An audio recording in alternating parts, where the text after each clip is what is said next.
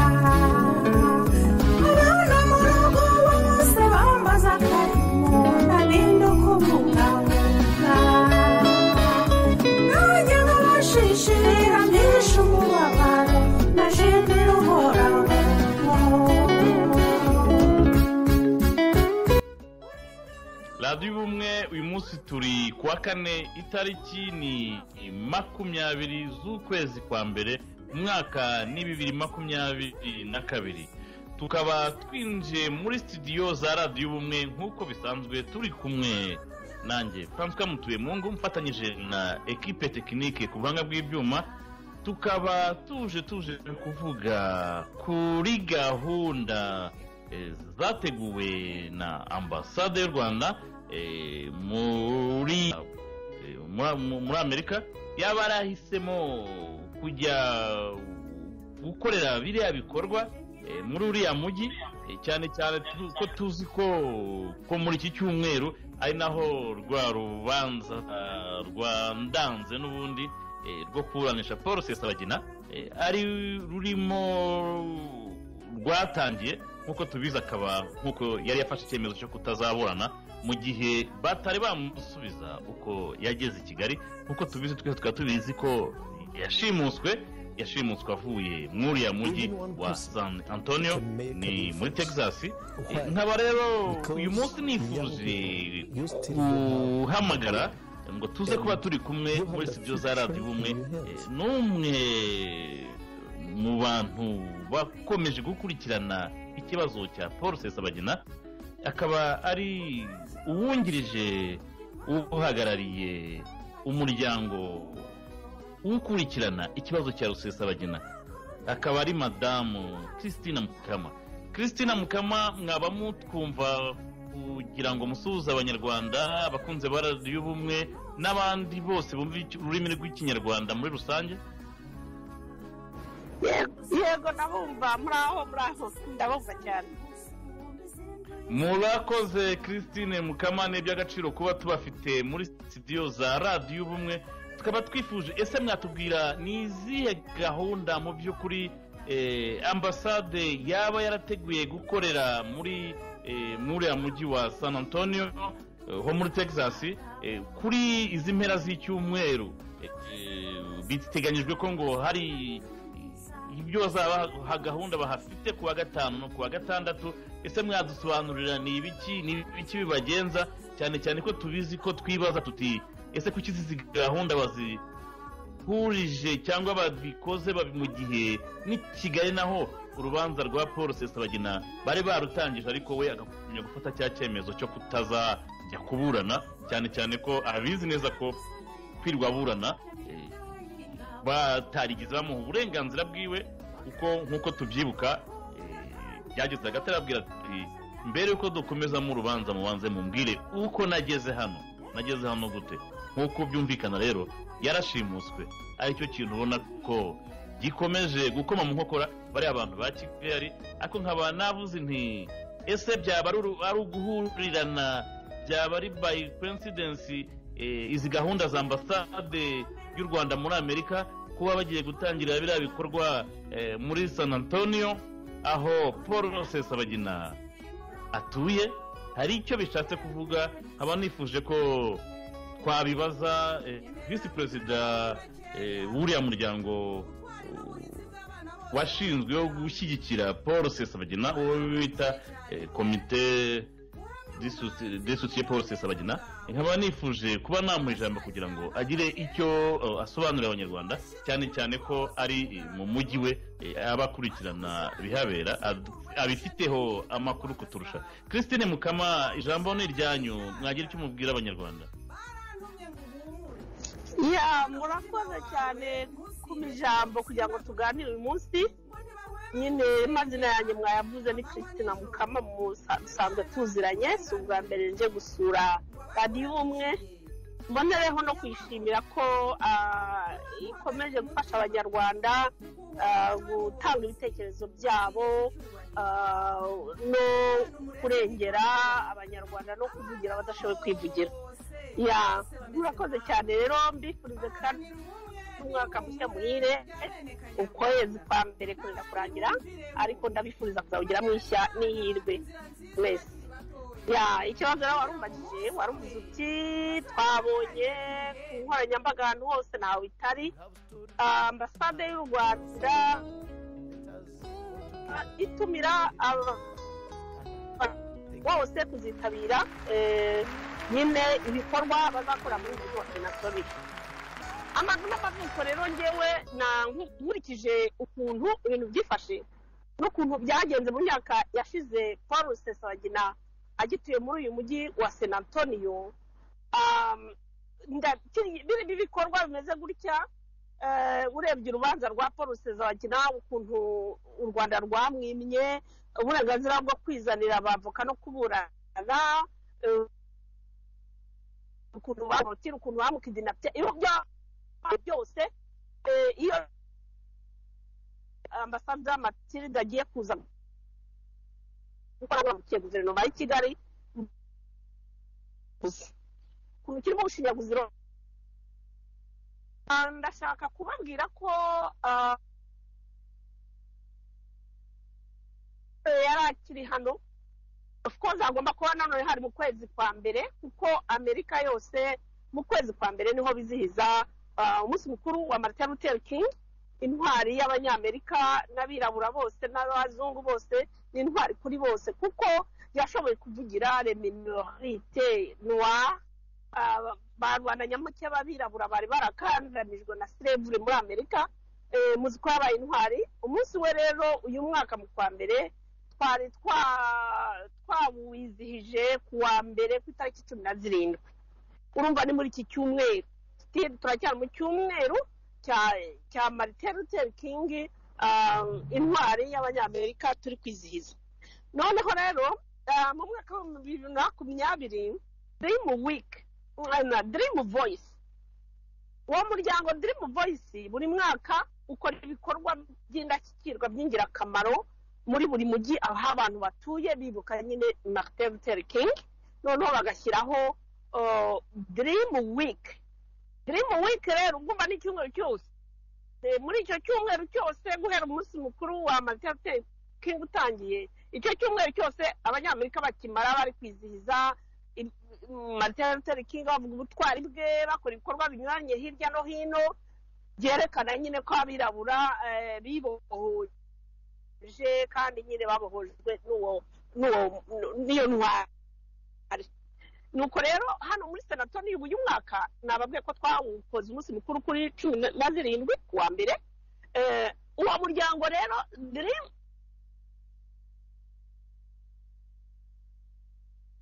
mu mwaka wa 2020 wari watumiye Paul RUSESABAGINA as the speaker of the day, umuntu ukomeye cyane VIP wo kuvuga guhabwa ijambo.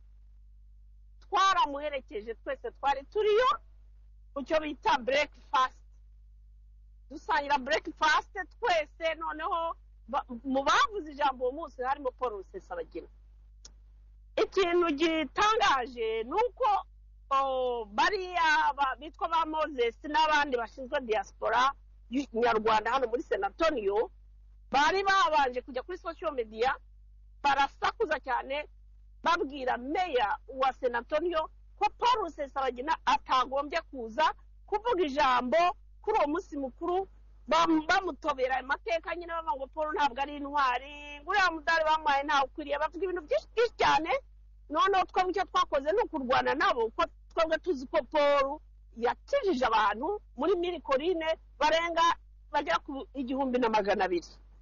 Ubwo rero harimo n'amafamiye yacu, ngewe ubwanjye sina muri Mirikorine ko harimo famiye zanjye nyinshi n'inshuti zanjye nyinshi zarokokeye muri Mirikorine zikiriho zishobora gutanga ubuhamya ko Paul koko yakijije abahutu n'abatutsi bari bateraniye muri Mirikorine mu gihe cy'ubwicanyi bwa 90. So ubwo rero abantu twarwanye iyo ntambara n'abashaka gutoba amateka ya Paul, ku buryo meya w'umujyi wa Senatonio yaje kumenya yuko abo bantu batoba ari nyine amakimbirane y'abashyigikiye guverinoma n'abatayishyigikiye. Noneho meya ahitamo gukora protection ahitamo kumva amajwi y'abavugiraga Paul kugira ngo azakunda atange speech. So ayo majwi yaratsinze, Paul ajyayo, Paul ijambo ryiza, Senatonio imuha amashyi, iramukunda, avuga uko yakijije abantu, avuga uko u Rwanda rumeze, avuga uko ibintu byifashe. Abo bantu ba Moses n'abandi bari kumwe bari bavuze ko bari bwigaragambye ngo ntavuge, ariko ntibigaragambije ko babonye ko abanyamerika nta upfa kutoba gahunda zabo. Aho kwigaragambya bahisemo gucisha make, binjira muri sare icyo gihe bakurikira speech ya Paul. Yewe ibirori binarangiye turamukanya nk'abanyarwanda, turaganira. Harimo abantu bari muri sare bashinzwe security kureba ko abo bantu barwanije Paul mbere batari bugira ikintu kibi bakora. Nabambabeshye mvuze ko hari ikibi bakoze, ntacyo rwose, babaye imfura cyane. Umunsi mukuru urangira twese turataha, basubira iwabo amahoro, dusubira iwacu amahoro. So uwo ni umwaka wa 2020 mu kwa 8 kurangira muri uwo mwaka Paul nibwo bamukidinapye. Ntekereza rero ko kuba uyu mwaka abo bantu même personne bagiye kureba hahandi Paul yavugiye ijambo batabishaka, bati natwe reka tubariho tujya kurivugira rero ko guverinoma yacu yamujishe afungiye mageragere. Mwumva rero ibintu by'agashinyaguro cyane, urebye ko urubanza rwe banze ko ashaka bavoka ngo yiburanire nk'abandi nk'ikiremwa muntu cyose, bamwima uburenganzira bwe. None baje muri his backyard, baje mu gikari we, mu gikari cyaho yahoze atuye, kuhavuga amagambo. Ntabwo nababuranira, ntabwo nabashinja ngo vuga bandi bazavuga amagambo yo gusenya Paul adahari, usibye ko nabyo babikora bari abantu bamenye ibyabo, ariko harimo ubushinyaguzi. Bagombye kurekura Paul agataha agasubiza iwabo, noneho bagakomeza izo dream week zabo na dream day, kuko ndabona ari no gutora amateka ya Martin Luther King. Martin Luther King yuko nababwiye n'intwari yavugiye abatishoboye, yavugiye reminute bari barakandamijwe, kumva ko ku munsi we muri mu cyumweru tumwiruka ariho ese barigisha cy'abanyamerika babarusha, barabigisha se kubahiriza uburenganzira bw'ikiremwamuntu, ngo baje kubabwira gukora business ngo mu gihugu cyabo. Urakora muri business mu gihugu cyabo cyafunze umunyagihugu wacu warutuye hano atanga imisoro, ari umubyeyi nk'abandi afite abana hano n'umugore we, noneho uvuge ngo abanyamerika nimubanze bavuga umuntu wacu. None Christine mukiri aho ngaho mutaraharenga mu mbabarire ntabwo mbaciye mu ijambo, nuko hari ahantu ukomoje navugaga inti utaharenga ntagize icyo mpakubaza. Uravuze uti aba bantu biragaragara ko kuba bahisemo hahandi Paul RUSESABAGINA mu myaka 2 ishize yavugiye ya speech yahawe yatewe, bamuhaye icyubahiro, bamubaza kuri experience yiwe kubyo yakoze n'iki byose, none nabo kabona ko ariho bagiye gushaka kugira ngo barebe uburyo bashobora kuza mu ishusho y'ikindi kintu bitwaje ibyo bintu ngo invest in Rwanda, cyangwa ngo barimo barareshya abashoramari. Ariko nk'uko usanzwe ubizi bari abantu ba Kigali ntabwo bajya bagenzwa n'akantu kamwe, buri kintu cyose buri baba bashaka impamvu ituma bagera hahandi kugira ngo noneho bagarure za propaganda zabo, cyane cyane ko tubizi ko bakomeje kurwana n'izina n'icyubahiro cya Paul RUSESABAGINA nk'ahantu yaratuye. Navuga nti ese nk'abanyarwanda b'impirimbanyi uburenganzira bwa muntu bwo guharanira ko umuturage w'u Rwanda yakwishyira akizana, navuga nti haba hari icyo se mwatekereje kuvugisha bari abantu bahayoboye, kuko wigeze kuvuga ko ubwo yashakaga kuhakorera bari bamutumiye mu kiganiro mbwirwaruhame, izo ntore ziyoboye diaspora nyarwanda aho ngaho zavugije induru ngo ntibazamuhe iyo speech, ariko bikaza kurangira meya wa San Antonio yavuze ati nta kundi bigenda, agomba guparticipa mu byari byateguwe. nkaba navuga ni se haba hategurwa iki cyangwa harakozwe iki mu rwego rwo kugira ngo nabo n'uwo muyobozi baho ngaho muri San Antonio n'abandi baturage baho bazamenye ibigiye kuhabera. Navuga nti se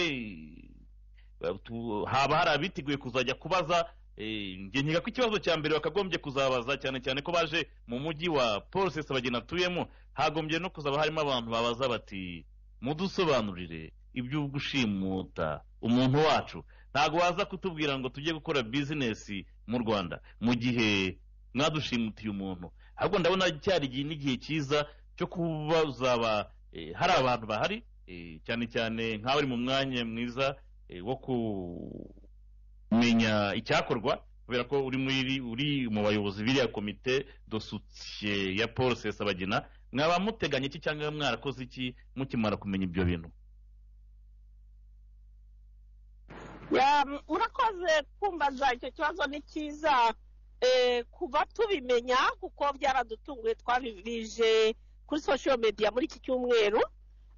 ariko kuva twabimenya ikintu twakoze nuko noneho ba bantu twanyuzeho kontakte zose twarakoresheje kugira ngo Paul RUSESABAGINA azashobore kubona audience aho ngaho. Abo bantu nibo twongeye kunyuraho bo muri San Antonio nanone, turavuga tuti okay, mu by'ukuri harimo abantu batwita ngo za nyanga Rwanda, muzi amazina batwita mwese murayazi, ariko mu by'ukuri nta muntu wanga u Rwanda. U Rwanda ni igihugu cyacu, bashaka babyumve cyangwa beye kubyumva, babyemere cyangwa banga kubyemera, twese dukunda igihugu cyacu, twese twifuriza amahirwe igihugu cyacu, ko cyagira aba investment, ko cyagira baza kukireba abaturiste, ko cyatera imbere ndetse kikaba Singapore koko nyanyayo atari iriya fake y'Afrika. Ariko igihe cyose u Rwanda ruri kuyoborwa n'abantu batwicira abantu, bakaza kwidinapa abantu, bagakora human rights abuse, nta na rimwe dushobora kuvuga rumwe nabo kuko twaba turi abafatanyacyaha n'abagizi ba nabi.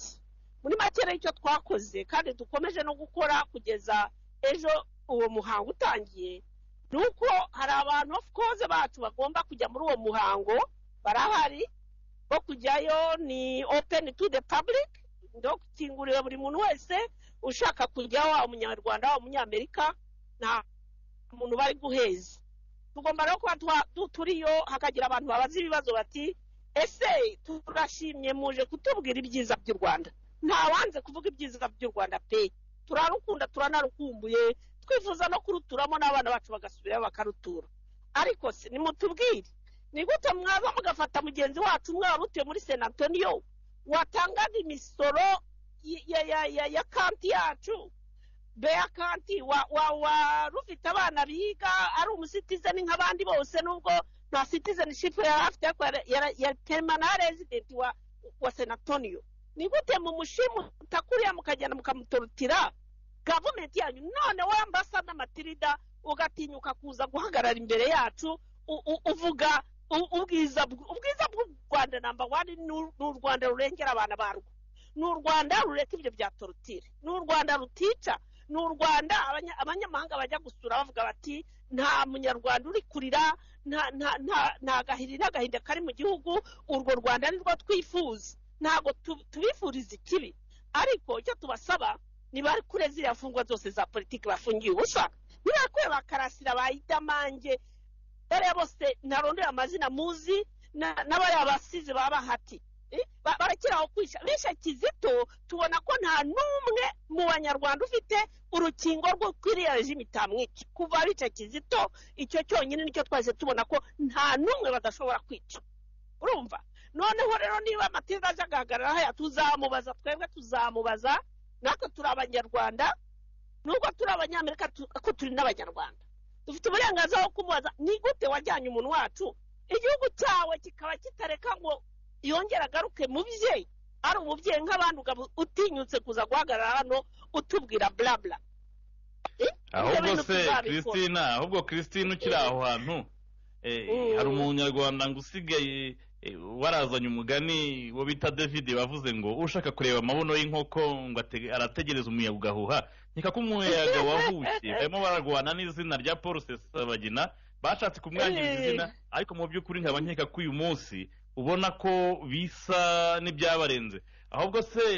ntimwakavuze muti murakaza mboga zizanye kakanya, niba Matilda yaje aho hantu San Antonio, ndabona ari umwanya mwiza y'aba activiste bose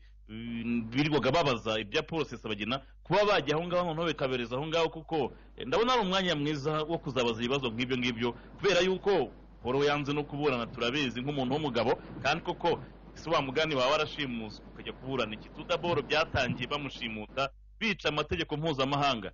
We yari yisobanuriye abona ko nta butabera yabona hariya, ariko ukabona ko muri ba bantu ba Kigali kwa kundi bajya bavuga ngo ubutegetsi bwa Kigali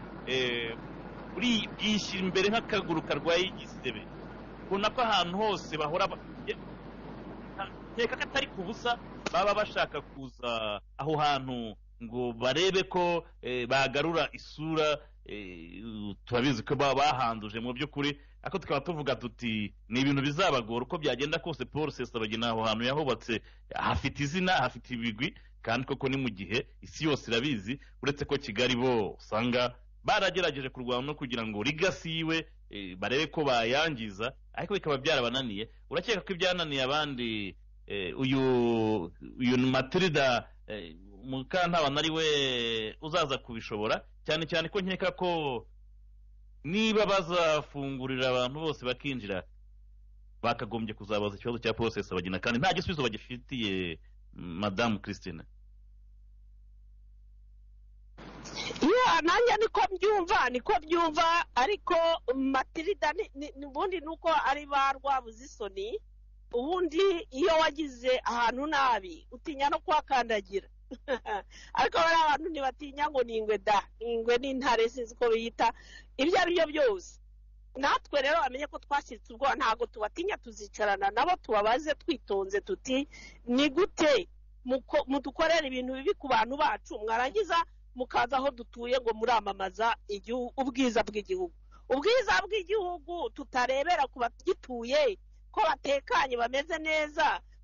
tutabona guverinoma igira cyangwa izagira umwaka umwe nk'uko abarundi babigenje n'andi mahanga akunze kubigenza, ukumva bafite umwaka umwe perezida akavuga ati ntanze imbabazi za rusange ku mfungwa izitagejeje ku myaka 5, izasigara imyaka 5 zose nizifungurwe, imfungwa za politiki zose nizifungurwe. Kugeza iki gihe u Rwanda nirwo gihugu number 1 muri Afrika gifite imfungwa nyinshi zifunze nta n'urubanza. Ubwo se igihugu kitubahiriza amategeko y'uburenganzira bwa muntu, barumva twebwe tuba dufite na eshemu yo kumva kwitwa abanyarwanda n'ibintu baba bari gukora, bagombye no guhindura, ntabwo matiriza tuzamutinya kumuvugisha. Ariko se Christine, urabizi ko Kagame yigeze kwivugira we mu magambo ye dufite on record muri studio za radio y'ubumwe, yigeze kwivugira ngo ibyo bintu bya human right ngo no sense, ngo they don't give a damn, ngo akavuga ko ngo hari ubutabera bakagira n'ubundi butabera ngo butanditse. Ubwo turabuzi ni buriya biciramo ba Kizito, ba Nyamihirwe, bande bose. Christine, igihugu cy'u Rwanda cyagize umwahu kuva cyagira perezida w'umwicanyi, ntituzatinya no kubivuga, cyane cyane ko ubwo yamaga kwica Patrick Karegeya yavuze ati ngiye ntabwo bintera isoni kumva ko bavuze ko nishe Patrick, ngo ahubwo ababazwa nuko n'abatabikora. Ubona tutayobowe n'amashitani atembera mu muhanda. Kuba bakora kuba ari amashitani byo biragaragara ko bakorera ibikorwa bakora ibya satani, kwica, gusahura, Kongo n'ibindi byose bakora, gufungira abantu ubusa n'ibindi ntarondoye. Ariko burya harimo n'ubwenge buke. Ubwenge buke mvuga nuko ubundi umuntu uzi ubwenge inkoni ikubise mu keba wirenza urugo ko utarengeje urugo, hari ubwo nawe yagera ikaza gukubita. Ibwo byo bivugiye ko niba babona bari kuyobora igihugu uyu munsi, bajya batekereza ko hari n'umunsi bazaba batakikiyobora. Bizabagendera gute? Manda zabo nizirangira n'ubwo biyongeza bakongera bakiyongeza, bumva bizagenda gute mu maso y'abanyarwanda mu gihe batazaba bagifite za immunité présidentielle na immunité y'ibindi bintu bitwaza? Bizabagendera gute mu maso ya rubanda nyamwinshi rw'abanyarwanda bakomeje guhekura no guhemukira? Aho ngaho yaba bari bazi ubwenge niho bagombye kwibaza, noneho bakemera mu gihe bagifite power bagahoberana n'ubumwe n'ubwiyunge, bakareka ibintu byo kudusuzugura twe turi hanze, bakavuga ati nimuze twicarane tumenye ikibazo cyanyu, hanyuma muze mudufashe kubaka u Rwanda nk'uko n'abandi baturarwanda bahari. Icyo gihe tubikoze gutyo tukumvikana, bakatwegeraho kudusuzugura no kuduhiga no kuza kutwicira abantu, u Rwanda rwazaba paradizo ko twe dufite byinshi tubanenga, ntitubanenga kuko tubanenga kugira ngo bakosore wa muturage wo hasi arushaho kumererwa neza no gutekana. Numva ari iyo nama jye nabagira, kandi amatirida ngize amahirwe yo kumubona n'ibyo namubwira, naho ubundi bari kurimira ku rwiri, sinzi undi mugari nabacira ngo bawumve niba bumva ikinyarwanda gihanitse, ariko bagombye gushyira agatima impembero bakavuga ati ubu ngubu tugeze he? Tutagifite ubutegetsi twarebwa gute n'abanyarwanda batari kuvuga, bafite umujinya inside batavuga, twabujije pfo na ruguru, twamera gute, batugenza gute? Mbese bazabirukangana mu muhanda n'amabuye n'imiri nka kumwe Kadafi byagenze. Byose ibyo nibyo bifuza. Bari bakwiye gutegura ejo habo hazaza n'abana babo, bakareka iby'amahane n'ubwicanyi no guhiga abantu, bagashaka ibintu by'imishyikirano kugira ngo abantu bahure mu mahoro, baganire, abababaye bamenye aho bababaye, bahakosore nka guverinoma, abishimye babone uko bishimana n'abandi. Ko ntabwo bavanga igihugu ngo ni cyiza, akantu k'agatsiko gato ariko kagisarura, ariko kishimye, abandi barapfuye urupfu barashyitse. Ntabwo ari ibyo bintu nifuriza igihugu mvukamo cy'u Rwanda. None se Madamu Christine, bajya bavuga mu kinyarwanda ngo urugamba rwakunaniye ngo ruraga abuzukuru. Wabonye ko kari agatsiko karimo gusaba icyo bita abanyarwanda bose ba muri diaspora ku isi yose ngo bahungete babangamire abo bose baba bavuga ibitagenda, cyane cyane ko nk'akabarebe we yagiye kure akavuga ngo rwose mukore ibishoboka byose mu bahungete ku buryo ntacyo bazigezaho. Ariko tukaba tuvuga tuti iyi ni ubugwari kubera kuko tubizi niba bumva ko bazakoresha abantu bose bakabahindanya bakabagira abagome niko tuzabita kuko ubona ko za diaspora zagombye kuba zihuza abanyarwanda ahubwo noneho arizo zikoreshwa mu guhungeta abanyarwanda ariko tukavuga tuti ni agatsiko gatoya gafatanyije n'abo bose bari imiryango yabo bakoresha cyangwa ibiki byose ariko tukavuga ngo igihe kizagera Kagame na FPR bazagenda ahubwo ntarayibagirwa turibuka neza ko n'ubundi hariya ubwo umuhungu wa Paul RUSESABAGINA yari afite conference de presse nawe kuri université Ambasade yabango yarinjiriye ikiganiro yararimo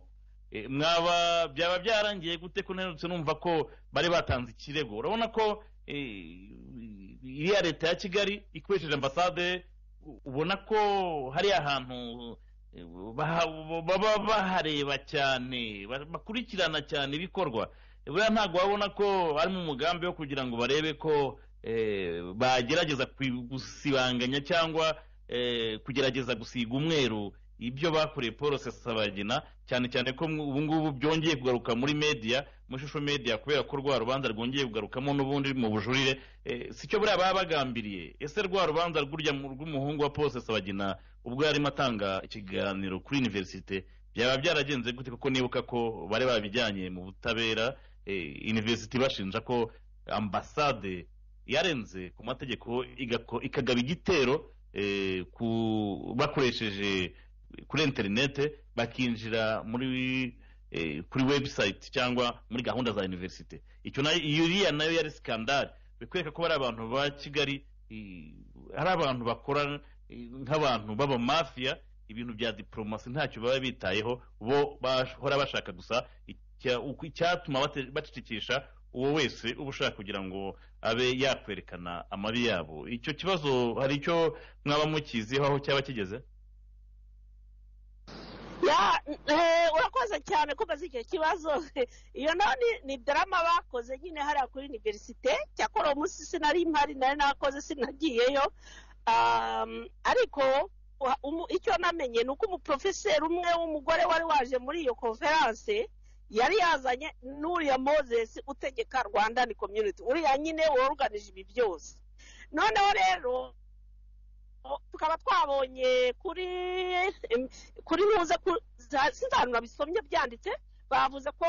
Moses wongo uwo mugore waramutumiye kuri université Moses ubwo ahageze niwe nta gushidikanya ko ari we wahaye ziriya link abantu bajya muri Zoom n'ibiki premier secrétaire d'ambassade y'u Rwanda akazamo kubumviriza yihishe ni Moses wabitanze kubera ko baje kubera ko secretary nyine wa Ambassade yabijemo birababaza cyane kwa Paul nyine batanga ikirego n'ubu kiracyakurikiranwa ntabwo ndamenya cyakora aho bigeze sindabaza ariko nziko byasakaye mu bategetsi ba hano ndetse bakanagaya Ambassade cyane noneho rero ikintu gisekeje uwo Moses worganije iyi event n'amabwiza wa gatanu hano nimugoroba ngo de VIP speaker wa event ni wa mugore wa wundi yakurikiye bakajya kuri St Mary's kureka Ambassade y'ubiriza urumva drama bakora bigaragaza ko Moses akorera Ambassade hano mbese Moses nagari munzi nago nzi statiye muri Amerika iyariyo ariko aramutse agize ibyago yaba yariyisi munzi kuko iby'ubuhunzi kubimukuraho byaba byoroshye kuko ahora yerekana ko ahagarara igihugu cy'u Rwanda hano ni ambassador of Matilda hano muri Senatonio niba mbyumva neza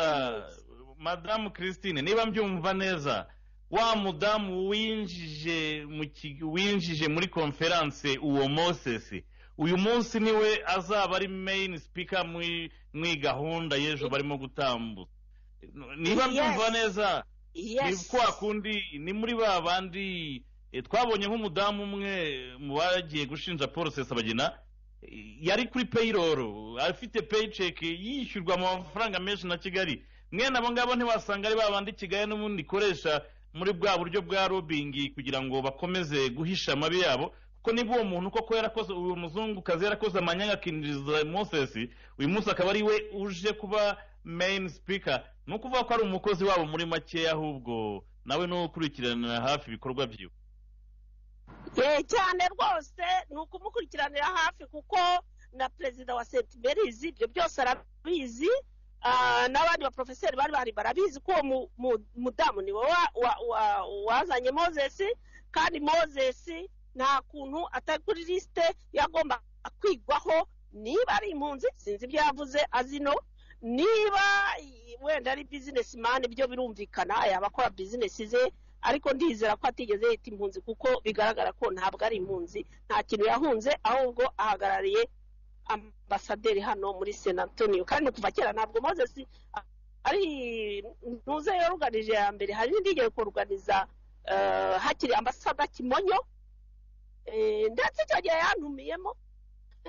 yantumiyemo ariko ndabireba ndabikata ndavangiye ntago cyakora nabugije ukuri namwe ntago kigiye guverinoma y'u Rwanda se watese kubera ikintu kubera ko tugize impunzi kandi twari dufite igihe twari dufite urukundo rwo kuguma mu gihugu cyacu kuhakurira no kuhasazira nubwo naherukanaga kuvugana na Moses ari kuntumira muri event ambasada Kimonyo yaraje gukora muri San Antonio kera cyane urabyumva ko Moses akorera i Kigali nuko bimeze none se madame Christine Mukama iki kintu nkurikije ukuntu bakidesigninze n'ukuntu babikoze ntabwo aba ari Rwanda ntabwo yaba ari Rwanda Day noneho igiye kuza mu bundi buryo cyane cyane ko twibaza ngo kubera iki mu mujyi wa Paul RUSESABAGINA atuyemo kubera iki San Antonio ntabwo ubona ko ari uburyo bagiye gutangiza Rwanda Day imwe yagiye gukorwa na Kagame ariko mu bundi buryo bwo gutangira gusa nkaho baza kugaragaza iyindi image yabo cyane cyane ko tubizi ko ibyo ari byo byose ni ibintu bitazapfa no kuborohera kubera ko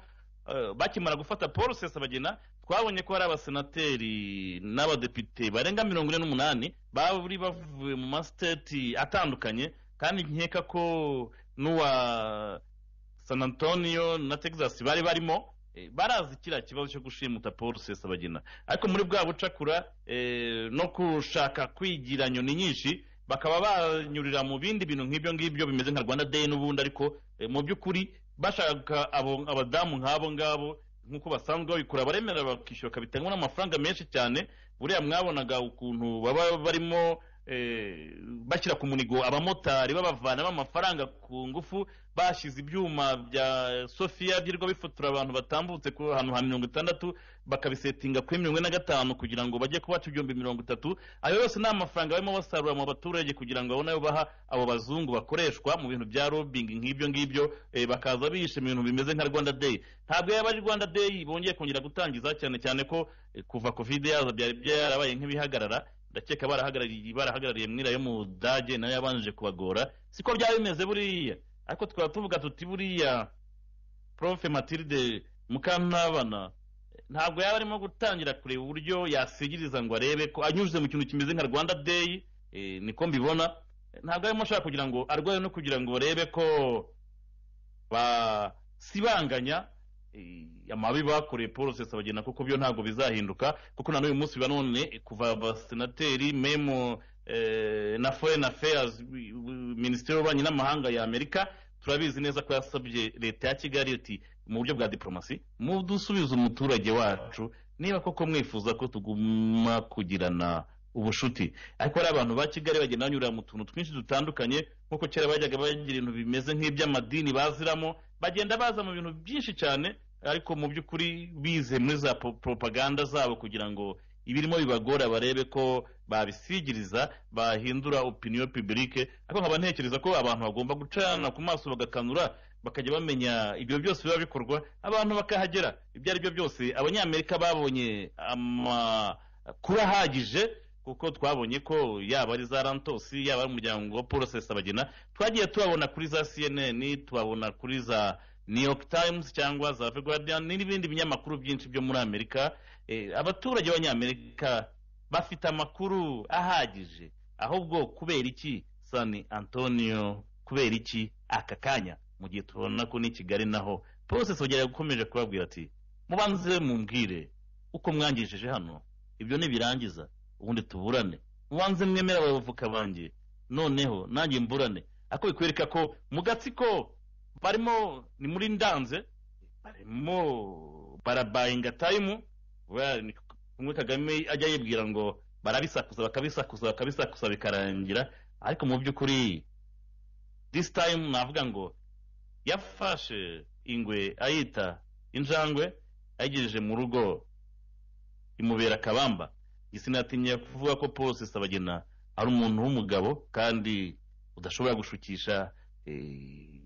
ugamburuza kandi ko twarayibonye akakanya tubona ko Paul Kagame mu by'ukuri yarwaye umutwe uretse no kurwara umutwe mwabonye ukuntu nakimara kumufata yari yatangiye ati muzabo azi ko agiye kumukoramo filime yazana ibinyamakuru international za kamera zira abajournaliste n'ibiki byose ariko mu by'ukuri kinatamenye arimo arakina n'umuntu udafite amaraso ku ntoki ziwe mu by'ukuri isi yose yemera kandi yemeye aba niba navuga nti utwo tuntu twa Rwanda Day niko ndabyita nibyo bagiye kuzana mu bundi buryo babajisha ibintu bitandukanye bakazana nabo bazungu baba bishyuye aho kugira ngo bafashe abanyarwanda tukatubona ko abanyarwanda barimo kugumya bo kubakamuramo nta kindi baba bashaka n'ayo mafaranga bagumye batanga impande n'impande akubwo nk'uwo mudamu nawe tugomba kumutekerezaho tukajya dukurikirana ibyo abakora cyane cyane ko byagaragaye ko hari abazungu benshi cyane bari kuri za payroll ukibaza n'icyo bakora nanjye nabonye nk'hano Edmonton hari umuzungu ufite payroll ngo ahagara inyungu z'u Rwanda muri Alberta mu mujyi wa Edmonton ukibaza nk'uwo muntu uri kuri payroll ni bangahe ku isi yose bikwereka ko amafaranga y'abana b'abanyarwanda birwa bakamuramo ajya mu nyungu zo kureba abo barobiste birwa basigiriza ngo ubutegetsi bwabo budahungabana kubera ko buri gihe turabizi kuva bafata ubutegetsi bahora barenganya rubanda bakaba bafite abo rero bazungu n'abandi bose banyamahanga babakoresha kugira ngo barebe ko ibyo bakora bitagera hanze twarayibonye mu myaka yashize ubwo yakoreshaga uwo bita Andrew Mwenda yaramukoresheje murabizi rwose bamumenaho ifaranga ariko abonye ko aho ibibazo byatangiriye hagati ya Museveni na Kagame Andrew Mwenda yagiye kuri side ya Museveni cyane cyane ko mwene nyina ari uyoboye urugamba hariya rurimo guhuza UPDF na ADF ifashwa na Kagame muri Kongo bikwereka ko bari bose Kigali yagiye ikoresha Kagame yagiye akoresha kugira ngo bamusige ibara ry'umweru na mafaranga y'abanyarwanda babakoresha nibi rero bya San Antonio niba uwo muzungu ari we ugiye gukoreshwa bigaragara ko abo baba bayashyize kuri paycheck nicyo birwa bakora ariko mu by'ukuri ngavuga ngo abanyamerika babonye amakuru ahagije ntabwo izina Paul RUSESABAGINA ari izina bazapfa kwanduza gutya ngo barivane kuri liste y'abahawe kiriya gihembo muri Maison Blanche ari nacyo kintu ubona cyamubaje cyane rwose nkavuga inti Paul ko bose ari ba Paul dufite Paul Kagame umuntu ugira ishyari tukagira na Paul RUSESABAGINA umuntu w'umunyamutima wakijije abantu abo bose naho babihakana barahari kandi baracyariho n'imiryango yabo iracyariho ntaho bazabihungira kandi isi yose yarabirebaga umunsi bose basohokagamo amahoro basohotse bamuramya bose baramuramyaga hari ibintu byose biri on record nabo ubwabo barahari ariko ukabona ko Kagame yakomeje gukoresha ibishoboka byose kugira ngo arebe ko izina Paul RUSESABAGINA yari zimanganya ariko ntabwo bizamukundira kubera yuko iyo wakoze izina iyo uri umusaza uri umusaza iyo bakuzi ku kintu cyiza igihe cyose uhora uri mwiza ibyo ubona ko Kigali byaryo byose ibyo izakora abanyamerika bahagaze turahabona sinzi uko bizagenda umuti n'umwe ntibamurekuze agaruke San Antonio noneho ibindi bazabivuga inyuma ese Christine Mukama ririya kinamico uraribona gute ry'aka kanya ibyo barimo gukora cyane cyane ko tugumye dushimire Paul RUSESABAGINA kandi tunamusengere kuko n'umuntu w'intwari uko bizagenda kose turabizi neza ko Kagame atorohewe iyo bavuze izina Paul RUSESABAGINA he doesn't know what to do ntazi icyo gukora kubera ko yishe amategeko mpuzamahanga Christine navuzemo byinshi cyane bitandukanye kugira ngo ugire icyo tubwira uko ibyo bintu byose nari ndimo njye impande n'impande urabizi ko iby'u Rwanda byo wabivuga bwakwira bugacya Christine. Yes, murakoze. Yewe ubivuze neza byose ubivuze uko biri. Hari ikintu cyansekeje nagira ngo ntaza kurangiza ntavuze intambara bari kurwana Kigali n'abari abantu bose bashyigikiye bari kurwana intambara yitwa Paul RUSESABAGINA gukubita hasi renome ye ibihembo yahawe uko isi imuzi kandi c'est trop tard byararengeje igihe gute kuntu byarengeje igihe uriya Moses hari umuntu yavuze kuma aka YouTube Moses n'izindi ntore niba ari kumwe n'uwitwa Sharita nabo aba hano muri Texas batangiye misiyo yitwa nibagiye uko yitwa mu Cyongereza ariko mu Kinyarwanda cyishaka kuvuga ngo gusenya izina rya Paul RUSESABAGINA byanditseho kuri iyo YouTube noneho nyine baza kuganira hari aho bageze rero umwe muri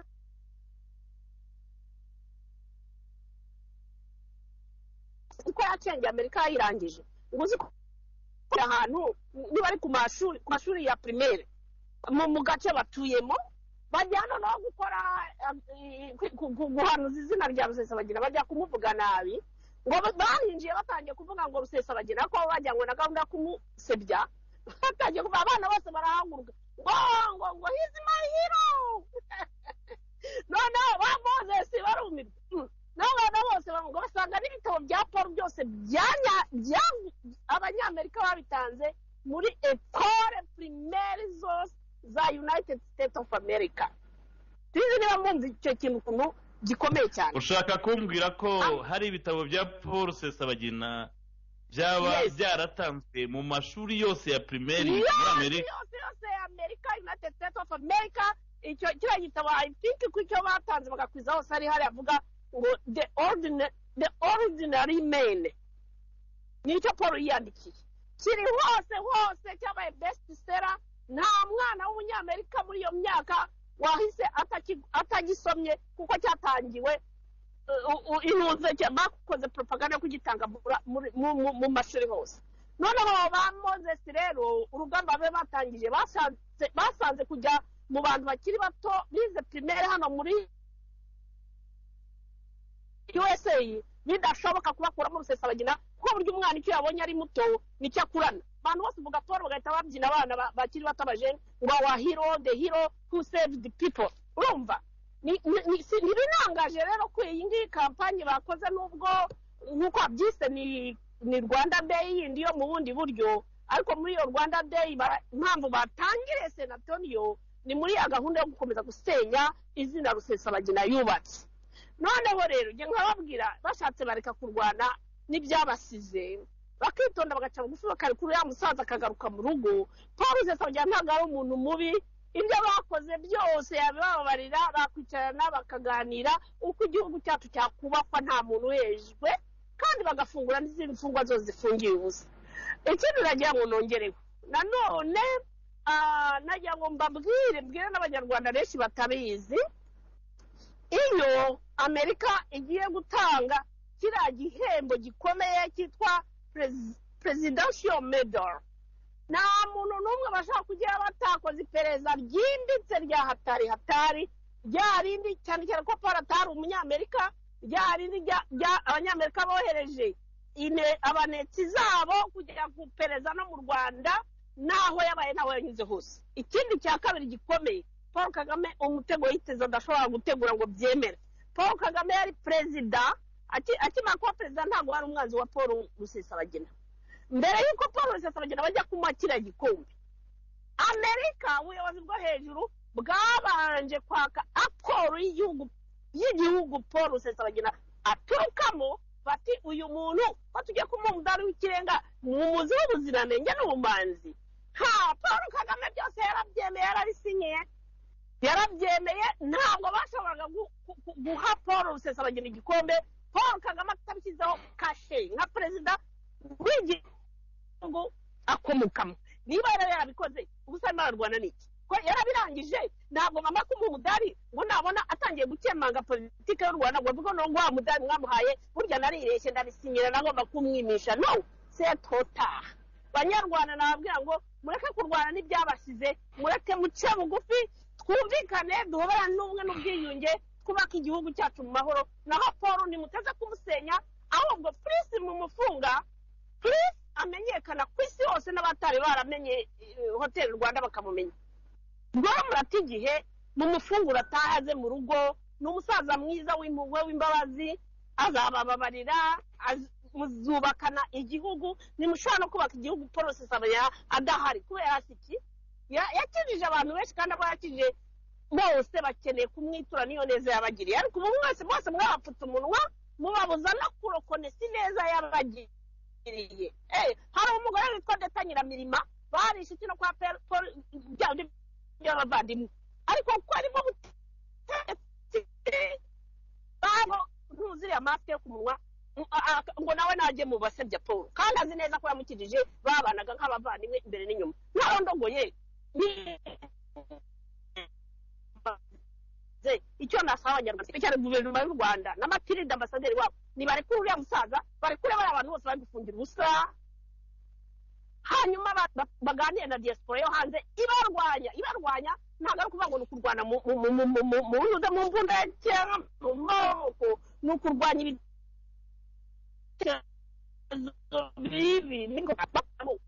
hanyuma bicara n'abanyarwanda bose ubwo butegetsi bwabo bugumane ariko bareke umuturage wacu abeho neza ni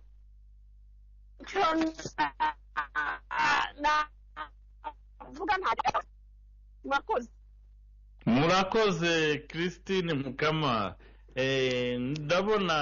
igihe twari twihaye gisa n'ikirenga nkaba navuga nti ese mbere uko dusoza ni irihe jambo wasorezaho wafata nk'umunota umwe cyangwa ibiri noneho ugafata ijambo ryo gusoza tukabona tukarangiza iki kiganiro. Ya murakoze cyane rega yose twanayavuze ariko iryo nasozerezaho kwifuriza imfungwa z'abanyarwanda zifungiye ubusa gufungurwa ikindi nasozerezaho no kwifuriza guverinoma y'u Rwanda kudohora no guca inkoni zamba no kumenya ubwenge nk'uko natangiye mbivuga umuntu uzi ubwenge inkoni yakubise mu kera irenze urugo. Habyarimana akiri ku butegetsi yaravuga ati ndikina ni cyananiye abagome n'abagambanyi ariko ntabwo bwamubujije vaho agaha noneho batajya bateganyirize ejo habo heza hazaza bagerageze kumvikana nabo batavuga rumwe bagerageze gushyikirana gufungura ifungwa kureka akarengane bakora mu Rwanda. Nta munyarwanda udakunda u Rwanda nta munyarwanda utazabasanga ngo bahoberane batangire ibihe bishya tuve muri izo ntambara z'urudaca zo kugira ngo abantu bajye barwana bamwe bafata ubutegetsi abandi basohoke abandi nibasohoka abandi binjire ibintu iyo cercle vicieux y'ubugome y'ububisha abanyarwanda bihaye tuyivemo kuko mwene Kanyarwanda yarangwaga n'urukundo akarangwa n'ubupfura akarangwa n'ubukristo ubuzima. Igihugu cyacu cyari gifite abantu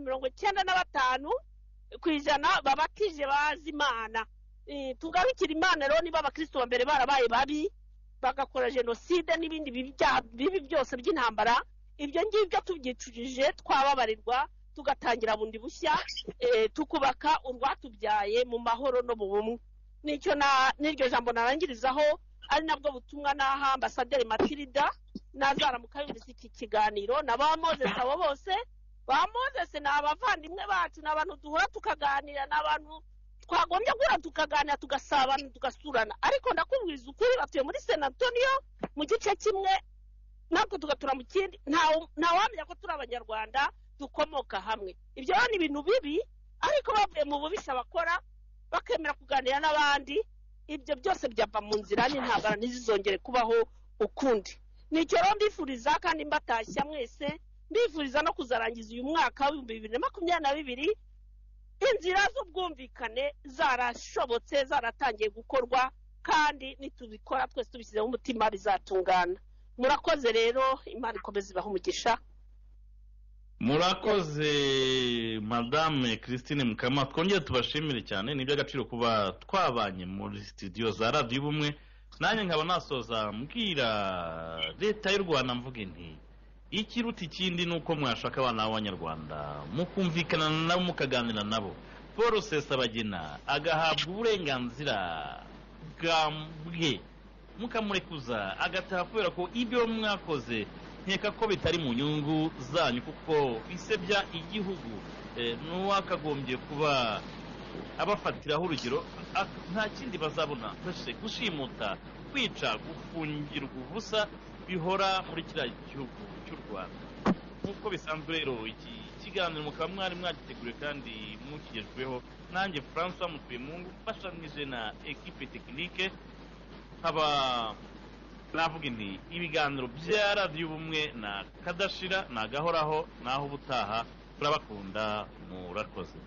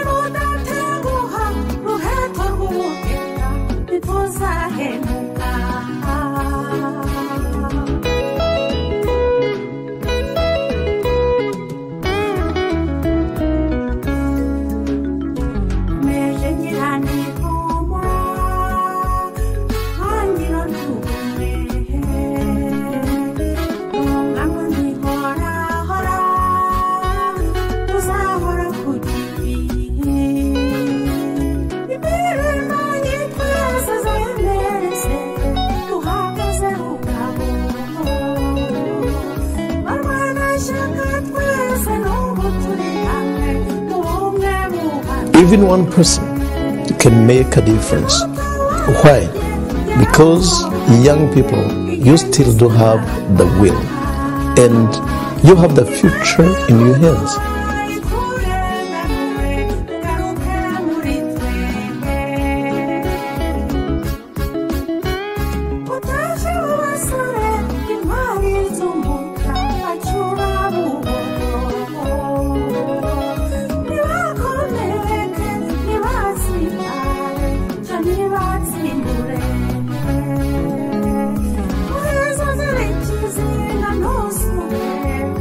Izina Rya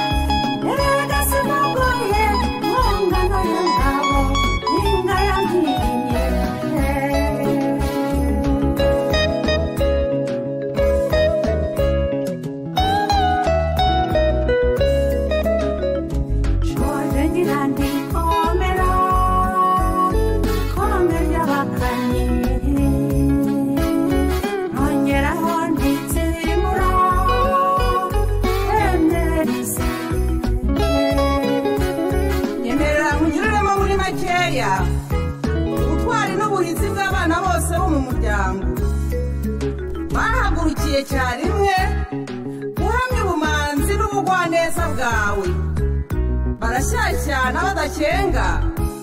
ngo bashyire ukuri kose ku mugaragaro maze ugushyamirana gusimburwe n'ishya n'ihirwe mu Rwagasabo nubwo ishyanga ari ishyanga barantumye ngo uhumure kandi umutima wawe ntusimbe cyangwa gusimbagurike ngo ntibahweme kugusengera amanywa nijoro ngo Imana ikurenganure ngo abaguhemukiye uri umunyamahoro ntubaguhagarike umutima kuko uhoraho niwe muhozi azihesha icyubahiro kuko umwana umureze niko akura abana bose bameze nkawe baharanira ubumwe n'ihumure rya bene Kanyarwanda n'abandi bumvireho umenyereza abana inzira nziza bakiri batoya kugira ngo umunsi umwe bazabahagararire ku ruhembe. We have stood by for so long. Let us work together